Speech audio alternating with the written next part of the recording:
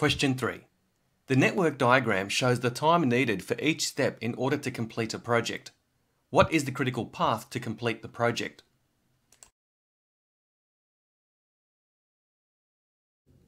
The first number next to each vertex corresponds to the earliest start time, and the second number corresponds to the latest start time.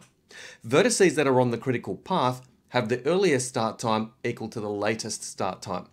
So we're looking for vertices where the first number is equal to the second number. So those vertices will be on the critical path.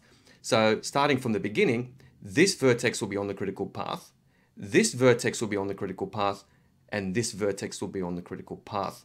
So the critical path is A, D, and G. So the answer is option B.